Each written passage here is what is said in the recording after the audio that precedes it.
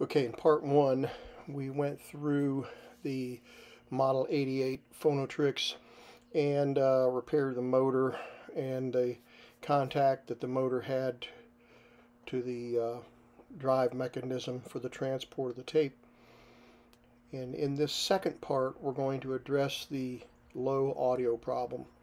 I don't think that you were even able to hear any of the audio on the YouTube video in part one, but it was very faint in the earbud and non-existent on the speaker. So we're going to pick up from that point now, having reassembled the unit, putting the audio board back in, suspecting that there might be some bad capacitors in the audio board, but I wanted to confirm a few things before I just condemned the audio board.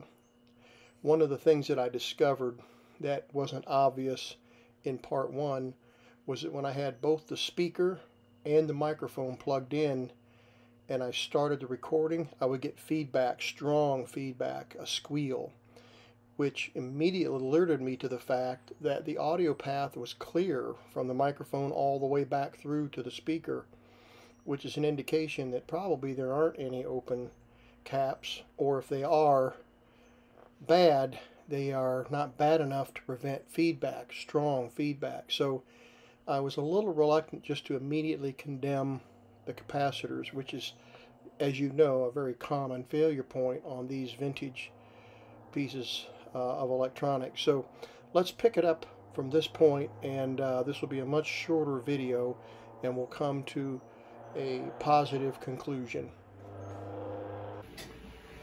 Okay, now we probably have some bad caps on the audio board. The audio is not very loud.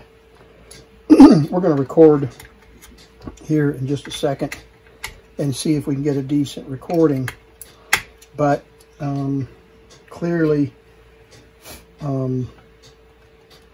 the audio earlier when we tested the playback was just so faint. Oh wait, I haven't soldered that lead in yet, have I?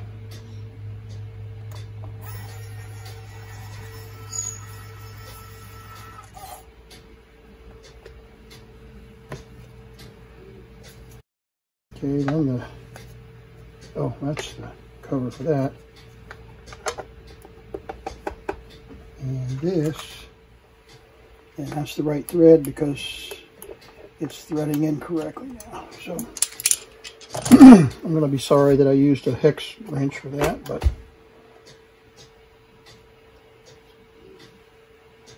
play. Okay.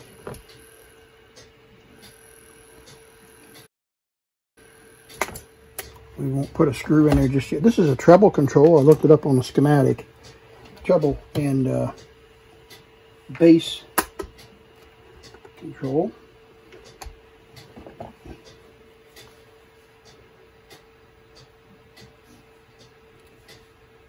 Okay, play.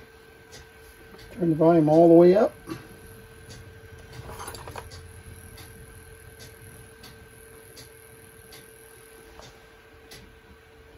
Can't hear anything.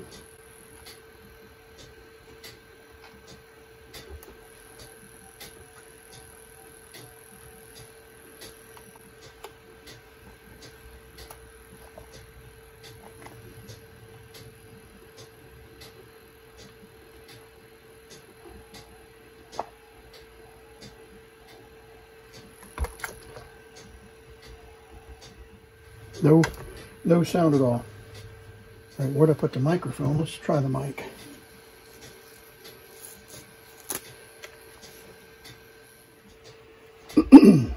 Record.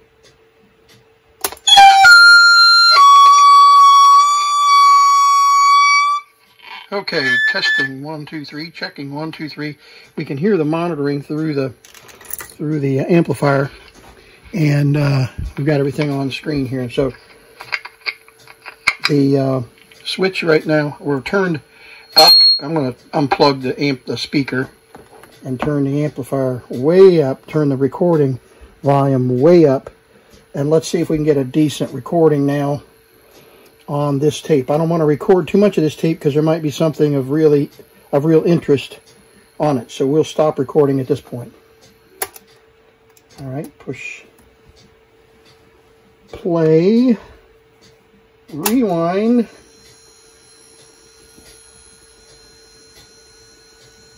There we go. Fingers crossed.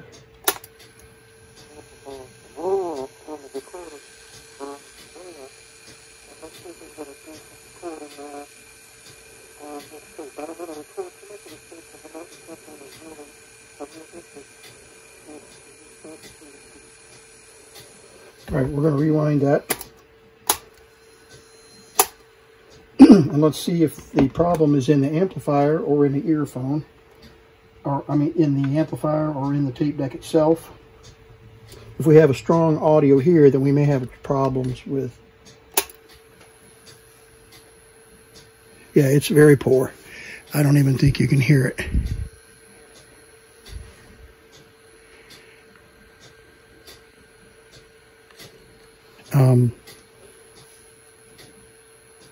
I can just barely hear it. Yeah. All right, so the very, very poor audio. So that's our next video. We'll tear into that amplifier board. It's very easy to get to, and we will we'll check each one of those capacitors in that circuit. I have a schematic for the tape deck so we can track down the capacitors that might be errant, and that'll be our part 2. Okay, we're back with the Phonotrix 88, and one of the things I wanted to do for you right off the bat was to prove that our amplifier box works correctly. So it has to be turned on through the connection here, and then when you plug it in, so it doesn't consume the battery when it's unplugged. And so then when you hook up the tone and then connect the... All right, and that's low frequency, and here's high frequency. So I've got a tone generator hooked up to it. So that's how we test the amplifier, see if it's working. So we know that the amplifier is working, and now we just got to get the audio working on the Phonotrix. You know, we the last video that we did, we repaired the motor that was locked up, full of foam, corroded. I mean, not corroded, but aged out foam, I guess you would say. So in this video, we're going to see if we can discover what is creating problems for the audio out. It did record. We did hear my voice on the recording, but the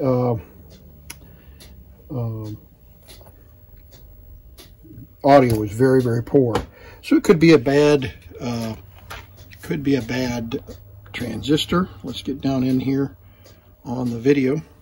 Could be a bad transistor. Could be a lot of things. But the first thing we're going to do is just do some random bypass checks on the audio. Excuse me, on the capacitors, and see if we can get some audio out of the tape recorder. There's a couple things that we could do. We can put the unit in record, take the tape out so that we're not recording over something really important. So let's take the tape out.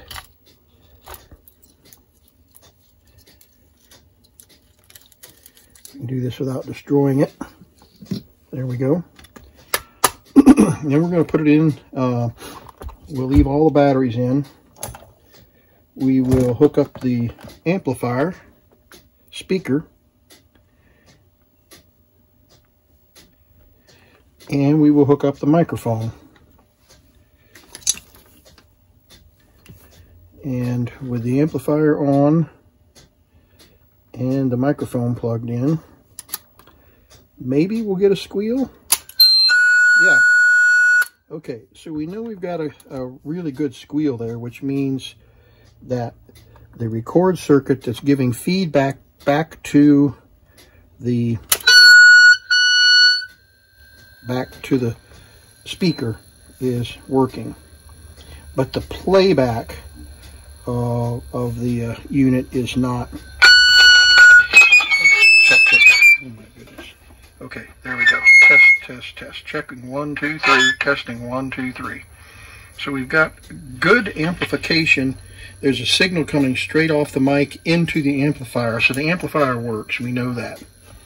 And that's one of the tests that we were going to do here. Then, let's see. So we know we've got feedback through, we got the microphone working, and we know we've got audio on the amplifier. So the next step is to see if we can get, just check these capacitors one at a time by bypassing them. So let's take a look at the schematic and see if we can be systematic about this. All right, well, I've been poring over these schematics and just doing signal tracing all the way along the audio path. The original test that I did with both the microphone and the speaker plugged in gave me howling feedback, and I thought, well, that should be an indication that we have a full audio loop with no trouble. And so I just confirmed that with tracing the signal all the way through the set, starting with a very faint signal on the record playback head, and got a full sound on the amplifier speaker here. So that basically confirmed that the electronics and the amplifier board are working correctly. So the only thing left to determine that there's a problem is maybe that the playback head was bad. So I got to looking more carefully. I'm going to zoom in here, and I got to looking more carefully at the playback and erase head. This is the erase head, and this is the playback record head. And I noticed that this felt, and you can see the red felt that's in there now, that this felt was completely flattened out, and that especially in record, and I'll go into record mode here, and I want you to watch this gap right here. When I would go into record, this felt wasn't even touching the tape. I'm bumping it there. Wasn't even touching the tape, and the tape was not being pushed against the head. The same was true with the felt on the playback record head. The tape was not making contact with the record head completely. So I took this bar off and pulled this assembly out, and sure enough, the felt had completely flattened out and was not thick enough to make the tape contact the head. So you recall the audio that we had, very poor audio and no volume of any real consequence. You could just barely hear it. So I want you to hear what we have now. I think I've got this hooked up correctly. Yeah, I think so. There we go. Record talking directly into the microphone in a quiet tone. I've got the volume turned all the way up. Now let's see if we get a decent clear. There we go. Let's rewind it. Try that again. I think I've got this. This is touching the tape, so I don't want it to bump the tape. And I have the back of the tape recorder off. I've got to be careful what I grip here. So let's try that again. I guess you would probably made a radical difference in what it would play back. So let's see if we're getting a deep audio now on the record Getting phone at a quiet tone. I've got the volume turned all the way up. Okay, see the difference that makes. Now, what we've got a problem now in that this is too thick, and it's pushing the, it's binding the play on play. It's binding the tape just a little bit too much. So we can release it by pulling it back just a little bit. So we've got to get the right thickness of the play and the right thickness of the felt on the tape head. So we'll work on that, but we're really, you can see the radical difference in the audio. It's too loud on full volume, which is perfect. It should be just about too loud. And so it's working really well, recording and playing back now. And we'll get this all reassembled here after I make a slight adjustment on that felt. There might be, I don't know. I was going to say there might be an adjustment on how far this head pulls in when I push the play.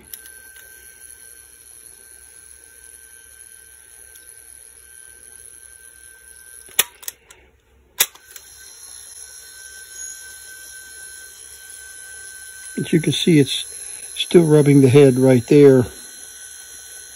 And so it's just a little bit tight. You plug the amp back in.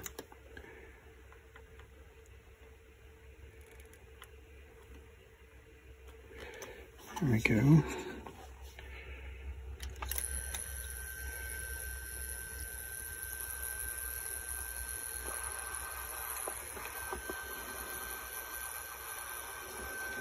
Actually, we'll just do a separate recording.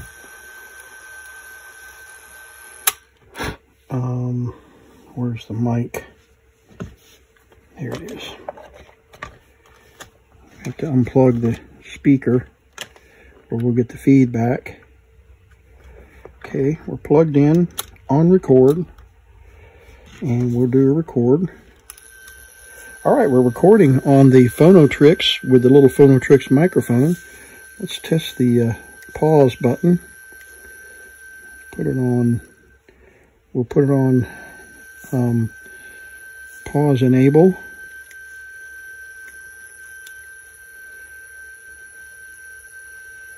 Get it in the right switch here. There we go. All right, we were recording on the Phonotrix with the Phonotrix microphone, and we've got the volume turned all the way up. I don't know whether it's automatic volume control. I don't believe it is, because the schematics show that the microphone amplifier circuit in record mode, the volume control right there controls the gain of the amplifier circuit. So let's rewind and see what kind of recording we have now. I think we're going to get a little bit of flutter because of the tension on that felt.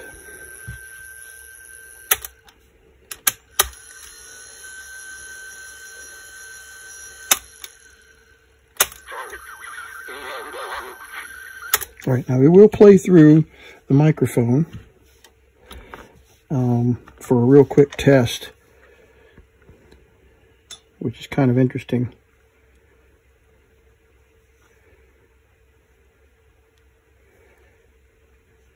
There we go.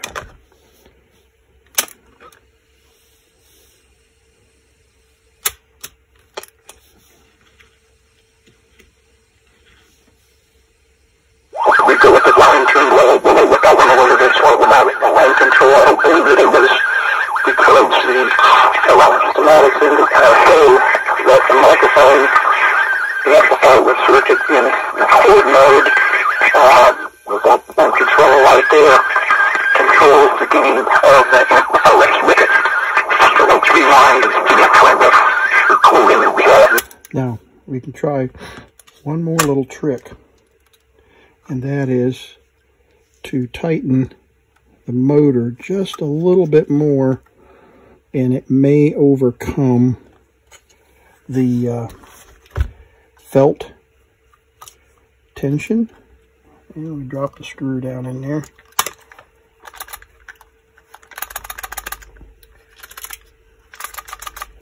Oh, come on. Stuck down in there. Way down in there.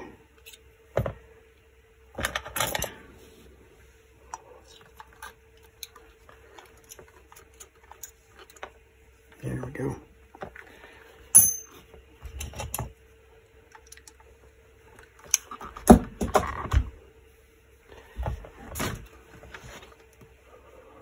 Well, somewhere.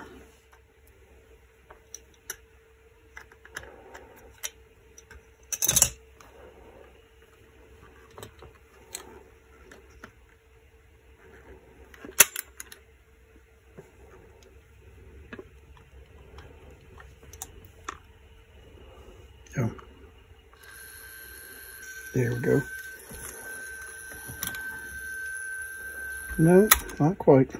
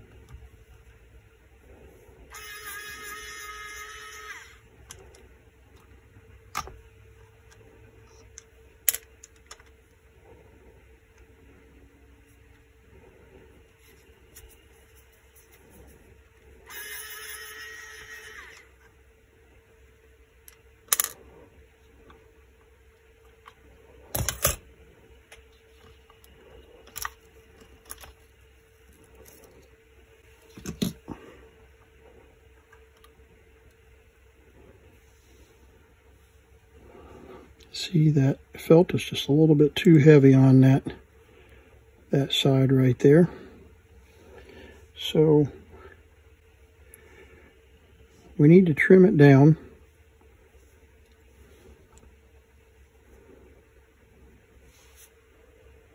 So what we'll do is we'll take an X-Acto knife.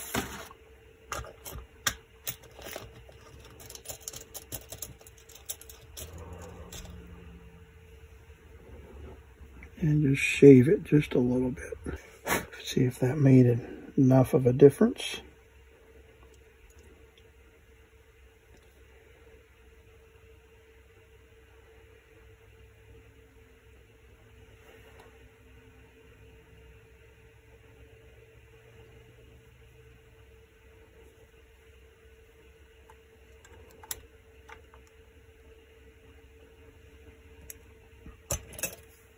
Okay.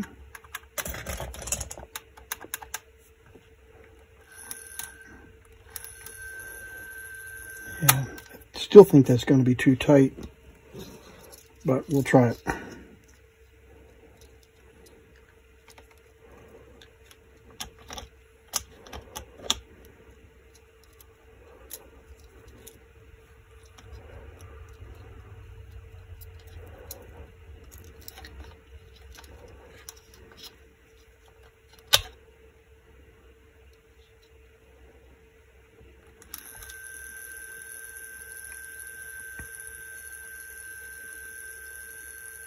Be okay.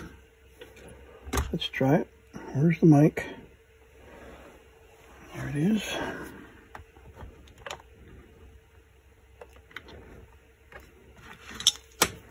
Record. Testing 1 2 3. Testing 1 2 3. Testing 1 2 3 on the Phonotrix now testing the Phonotrix to see if we're getting decent audio and not getting a lot of flutter on the tape. Although it looks like we might be getting some flutter. We'll try it and see what it sounds like.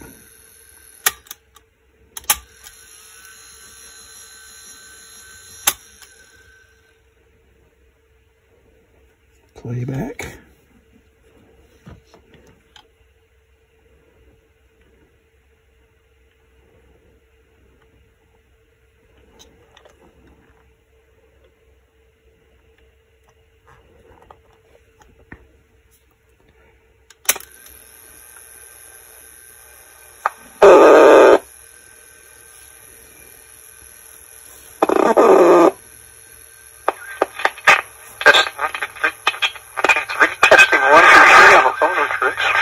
Now testing the Phonotrix to see if we're getting decent audio and not getting a lot of flutter on the tape. Although it looks like we might be getting some flutter. We'll try and see it.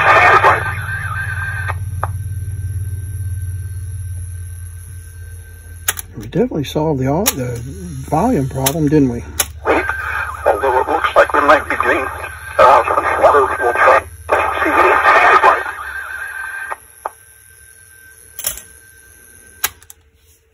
We're recording now on the Phonotrix one more time. We've adjusted the felt depth on the record heads and the erase and record playback head, and hopefully we're getting a little bit better tension on the felt.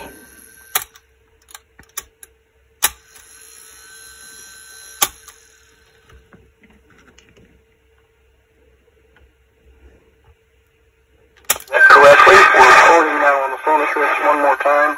We've adjusted the felt depth on the record heads and the erase and record playback head, and hopefully we're getting a little bit better tension on the felt.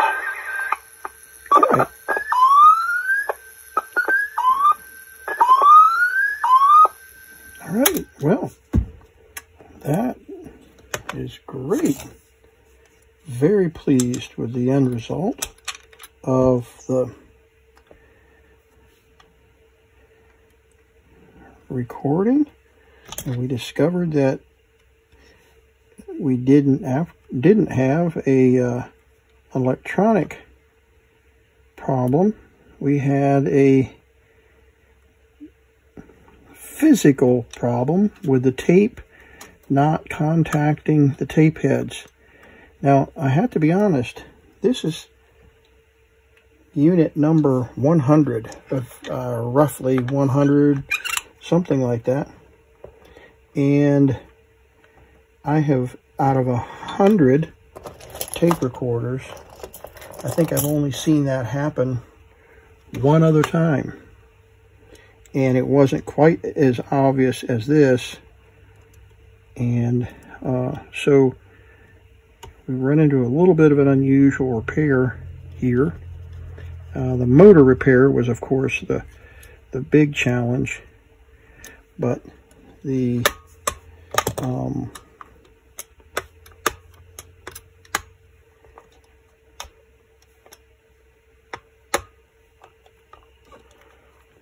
there we go. Okay. And record playback head, and hopefully we're getting a little bit better tension on the felt.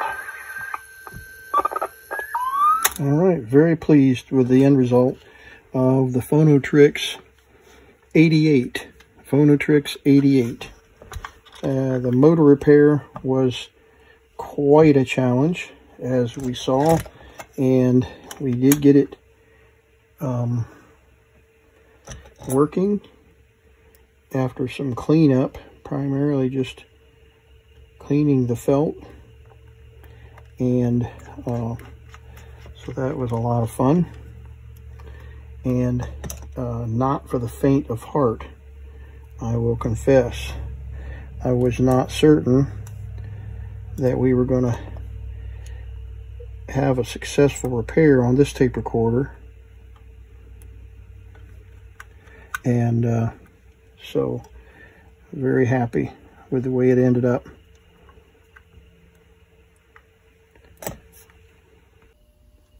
Okay, we've got the Phonotrix Model 88 put back together and cleaned up. The glass polished up nicely, the plastic cover polished up, and the chrome, and the microphone, or excuse me, the amplifier is back together. And so let's do another test recording here. And I finally got smart and put a tick mark on the thing so I know where to plug them in. So let's do a recording. We'll set the volume all the way up. This is a test of the Phonotrix Model 88. Pocket, well, hardly pocket size, but that's what they advertise it as, pocket-sized tape recorder. And we're recording on the Phonotrix microphone. And we're going to demonstrate the playback quality, volume level, and we'll also demonstrate the tone control on the amplified speaker that comes with the Phonotrix. All right, plug the speaker in, rewind.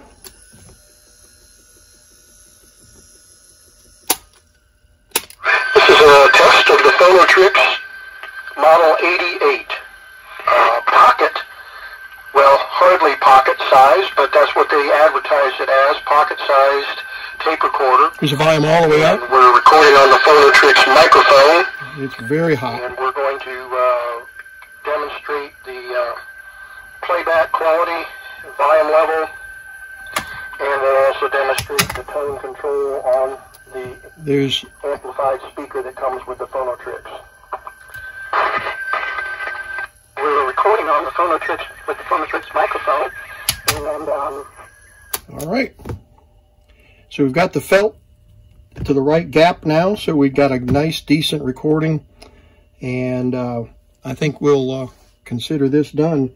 Here, I think I showed you the Phonotrix case that came with it, and so we'll clean this up a little bit and put her all back together.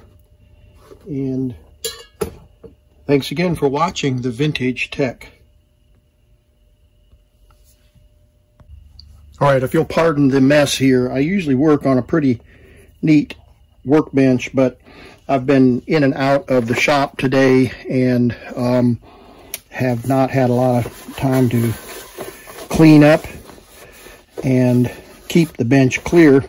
Got a lot of projects going on, but I wanted to illustrate the issue that I discovered with the German-made Phonotrix as opposed to a Japan-made or an American-made tape recorder, and how the tape path works and the tape heads are arranged. You may recall that on this unit we had a very weak audio. Couldn't figure out why, so we checked the amplifier out and eventually determined that there was nothing wrong with the electronics. But what we discovered was that the heads, so let me see if I can describe this. The heads are here. There's one here and one here. And the tape comes around, and the heads, the record side of the tape is facing this direction. And so the tape is pulled away from the heads as it's transported through the machine. The tape does not touch the heads when this mechanism is not pressed in. Whereas on a regular, or on a standard Japanese model, the tape heads are on the same side as the tape. See, there's the tape head. And here's the record side is back here, not here. And so the tape pulls, as the tape is transported, the tape is pressed into the head automatically, even though there is a pad right there. You can see the pad gently pushes, and you can see it bumping there, and it gently pushes in on the tape. But even without that, you'll still get audio, and I can push it away. See, I pushed it completely away and we still have audio. It's because the tape is still being pulled against the tape head. Well, that's not true with the Phonotrix tape recorders. The Phonotrix tape recorders, they pull the tape, reverse the direction of the tape, and pull the tape against the felt pads. So if the felt pads are low, the tape will never come in contact with the heads.